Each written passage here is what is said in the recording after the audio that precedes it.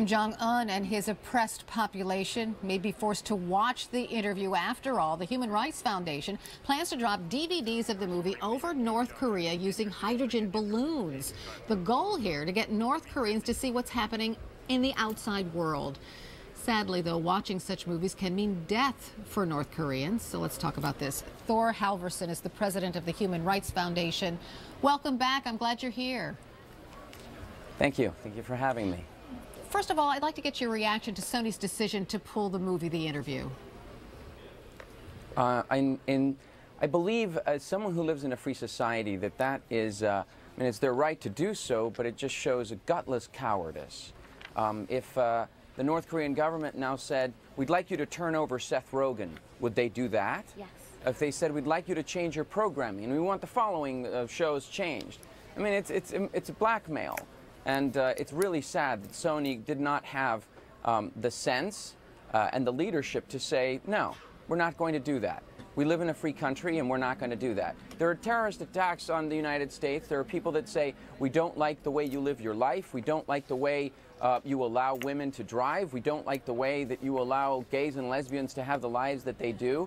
Are we going to give up our freedoms because a bunch of people in a faraway land run by a crazy dictator say you shouldn't live this way? I think what Sony did is shameful, actually, really shameful. How do you think Kim Jong Un is reacting this morning? Well, I think Jong Un, what you have to see is, and what a lot of people missed, is the reason why the North Korean government hates this film so much is not because it insults their dear leader. Their dear leader gets insulted all the time in the West and gets made fun of. What they are deathly afraid of is that the film is going to make it into the country.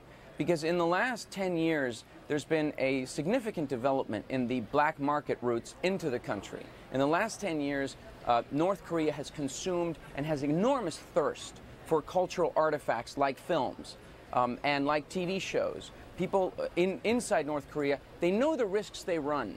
They know that they could get executed. They know that they could end up being arrested or tortured for watching these films, for watching TV shows, for having forbidden material, but they nonetheless are willing to run that risk and willing to take that material, and that is very, very scary for the Kims. Okay, so that brings us to your operation, the dropping of DVDs over North Korea using these hydrogen balloons. First of all, I'd like to show our viewers a picture of the balloons we're talking about. So explain how this works. How and where do they launch? Well, we launch from the border, the southern border with North Korea, and right by the river. The balloons are filled with hydrogen, and attached to the balloons are these enormous plastic bags. Inside the bags, there are, for instance, hundreds of thousands of leaflets. These leaflets are made of plastic, and they are quite durable and waterproof.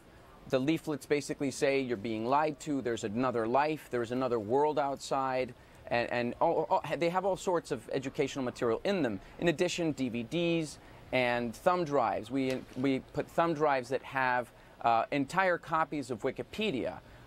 Thanks to Jimmy Wales, we were able to raise the technology level here so that they can insert a thumb drive into a computer, and even though there's no internet in North Korea, because there is no internet there, it's why it's known as the Hermit Kingdom. It's completely closed off.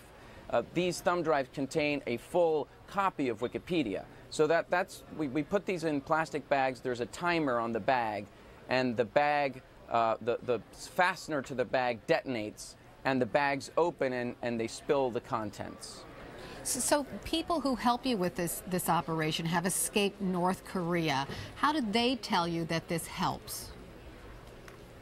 Well, it's interesting because obviously, like in any defector situation, whether it's, Cuban exiles in Miami or defectors from North Korea, people have different opinions about what works and what doesn't work. We take the approach that we should go on all levels, trying to use smuggling routes, trying to use radio, and at the same time trying to use balloons. Many of the people you actually see in those photographs received a brochure, received a leaflet, and realized that they'd been lied to or started questioning what their lives were like. And that's really the effectiveness of the balloons can be measured by anecdotal evidence, for certain.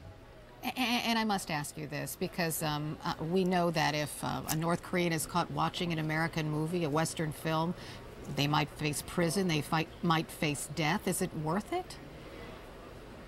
Well, consider the following. There are 25 million North Koreans. Of those, a good 10 million of them have access to something from the outside, whether it's a transistor radio, a DVD player, a cell phone. So they do have a thirst for this. What the government, of course, knows that they can't control everyone, so they engage in these very public ways of executing people, or saying that people who allow this into their countries are besmirching the culture of North Korea.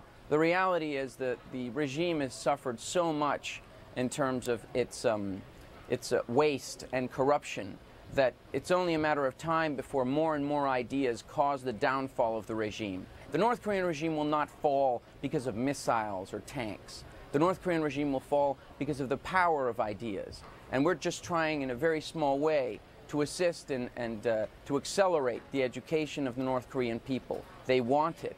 They're willing to pay for these things in the black market. So we're certainly not going to stop, regardless of their threats. They've threatened us multiple occasions with death, with bombing, with slitting our throats. We're certainly not going to stop. Thor Halvorssen, thank you. I appreciate your being here this morning. Thank you for having me.